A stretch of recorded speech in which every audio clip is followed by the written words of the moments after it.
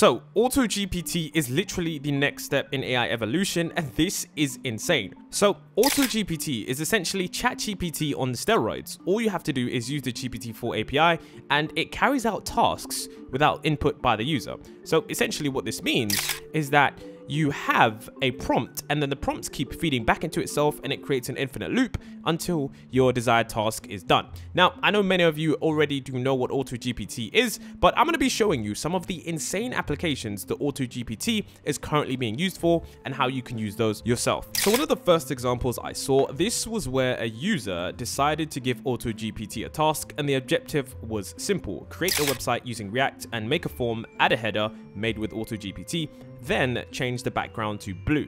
And of course you can see that in the bottom right hand corner, AUTOGPT is working away. Now what's really cool is that you can actually see what kinds of prompts it's giving itself and how it's working itself through the task, just like how a human would. And then of course on the left, you can also see the screen being made. Now zoomed in here, you can also see the reasoning, the plan, and the criticism. And of course, like we said before, this is the entire feedback loop that AUTOGPT is doing. Now, the reason this makes it so effective is because it doesn't need any more human intervention, which means that you now have AI agents which can work on your behalf, and this just cuts your workload by around 80% because the AI is going to be able to string together a bunch of things and then execute the task. And I find this very, very interesting because we've already seen examples of where this has been very, very effective. So I wonder if prompt engineering is going to die or we're going to be seeing the rise of AI agents. Here's another example, and this one is with a much better user interface. You can see this is called AUTOGPT. Someone is creating HustleGPT, and of course you can see the goal is to create a startup with only $100 of funding and then of course make it a success. Now, what's cool about this is you can see every single task being planned out, and you can see how the AI actually researches its plan and how it calculates and makes its decisions. Even you can see that it's able to do research and it's able to effectively come up with certain solutions to problems that you didn't even know you had, which I find that is one of the most effective things. Now I'm going to show you how you can actually use this right now. So you can all see right here that this is Agent GPT, where you can literally just go ahead and name your agent. So let's say we call it YouTube GPT, and let's say increase viewers on my AI YouTube channel, okay? And then of course you can see right here, I can then deploy the agent. So then you can see it's embarking on a new goal: increase your viewers on my AI focused YouTube channel, the AI grid. Now, of course you can see right here, analyzing viewer data, creating competitive video content. It's absolutely insane. Okay, now you can see that it's thinking, and of course you can restart this if it's, you know, taking too long. Now what's really cool about this is you can have many different research tasks. You can, you know, I guess you could say configure this in whatever you want. Okay, maybe you could find a job online where, you know, something that you need to do, you could just completely automate this task. So yeah, you can see right here, identify popular AI related conferences and create promotional videos or presentations. This is definitely really interesting to see how these tasks are done and just how effective this is going to be in the future. Because remember, like I said, we're still pretty much in the early days of AI, in the sense that companies are now just starting to get the ball rolling. Now, if you're enjoying this video, don't forget to leave a like and subscribe. But there's also something later on in the video that we do want to discuss, which is Microsoft's tool, which is kind of like AUTOGPT, but that'll be discussed a bit later. Now, there's also this right here, which is GoalGPT, which is really cool. You can see that GoalGPT is essentially quite the same as Agent GPT, where you simply enter your task, and then of course it gives you some real life examples and real life strategies based on your task. And of course you can see in that example, someone was trying to become a millionaire from a very small amount. So let's check out GoalGPT. So all links will be in the description, but when you go over to GoalGPT, you can see right here that there are many different things that you can do. So you can put your task in the first bar, and then of course you can put your API key in the second bar. So I'm going to go ahead and ask it to create a simple script and see if it's able to do it. So here I've asked it to create a script on neuromorphic computing and AI for a YouTube video, and then of course I'm just going to click deploy. So I'm going to see if it's actually able to create this task for me and see. So instantly we get create an outline of the topics to cover in the video, research relevant content for each topic including images and short videos, then draft a script for the video incorporating all relevant information. And then you can see right here it is creating some stuff. So, or it's already created the outline right here, and of course you guys can see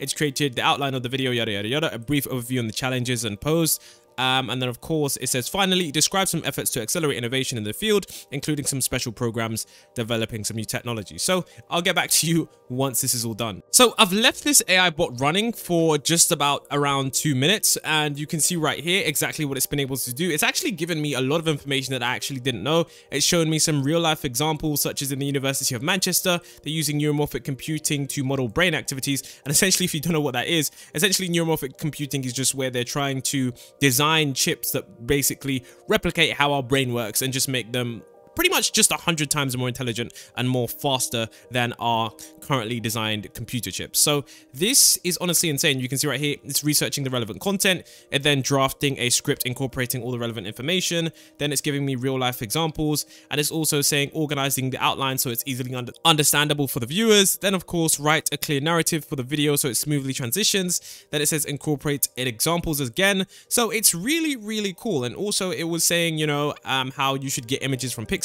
It's definitely really, really cool. Okay, and the crazy thing about this is that what happens when this is essentially installed on your computer, you can actually use this AI to actually execute the task and actually run the programs for you, which is definitely going to be pretty game changing once you're able to integrate this into your system.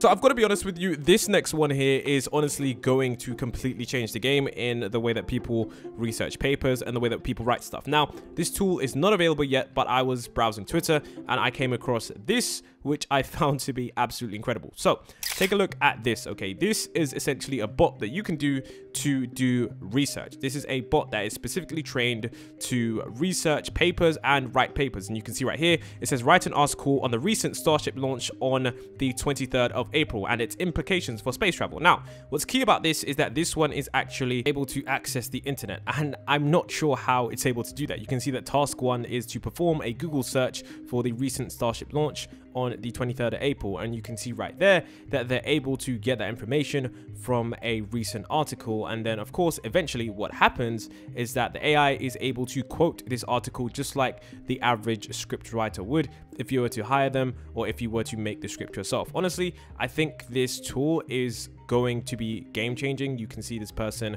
going through all the links and all that kind of stuff. And the task list is really, really good. And you can see at the bottom, it does also have a bar of the completed tasks. And if I'm being honest with you, the output that you can see right here looks very, very effective. I mean, if you're someone who is trying to generate scripts quickly, maybe for your blog, maybe for your article, I'm pretty sure news agencies are going to be literally using this because you can see that it's able to cite these sources as well in the exact way that sources would likely be cited in a traditional article. So this tool currently hasn't been released yet. The person who's created the tool has said that it's going to be released next week. If it is released next week, I will cover this, or maybe I'll just leave a link in the description when we do the weekly roundup of AI. But this was one of the tools that I genuinely found to be sort of groundbreaking in the sense that it can really help out in some mundane tasks, and the fact that you can access the internet is something that many tools don't do, and even when they do it, like Bing, they just don't do it effectively at all. Could try it for yourself. But anyways, let's take a look at this one right here. So this one is very, very interesting. So this one is specifically designed for research as well, and this one is designed to get links from the internet. Now, this one was designed to find all Hacker News posts that are GitHub repos, summarize the repos, and then get the repo's URL. And you can see right here that it is able to do that very, very quickly and very, very effectively. Now, what's interesting about this is that we are seeing a quick and fast transition from standard prompting to a one prompt solution, where the prompt solution essentially just gives you entirely what you need based on an AutoGPT sort of architecture. So it's crazy to see exactly what people are building on top of this, and to be able to access the internet, it's definitely going to allow a lot of these apps to do just unspeakable things. I mean, you know, being able to get all of these links, being able to write research papers that we saw before, these softwares are definitely going to be able to compete with Bing, and I'm wondering if the tech giants are going to be integrating this stuff into their products. Now, what's also interesting about this is that this isn't AutoGPT what you're looking at right here. What you are looking at is Microsoft's Jarvis, and essentially you can see right here, it's got task planning, model selection, task execution, and response generation. So some people could argue that this is essentially like AutoGPT, but I'm wondering if Microsoft is going to refine this process and then actually release something where they actually call it Jarvis on Microsoft computers that's literally going to be able to do any task. And I do think that if they do that in the future, that is going to just put them miles and echelons ahead from Google. So it will be interesting to see how quickly this software does develop, because boy oh boy, things are getting really, really interesting. And I think once again, we're starting to see the rise of AI tools that are really going to wipe out certain industries and certain parts of the workforce, because it just seems to do things much more effectively and much quicker than the average person simply can.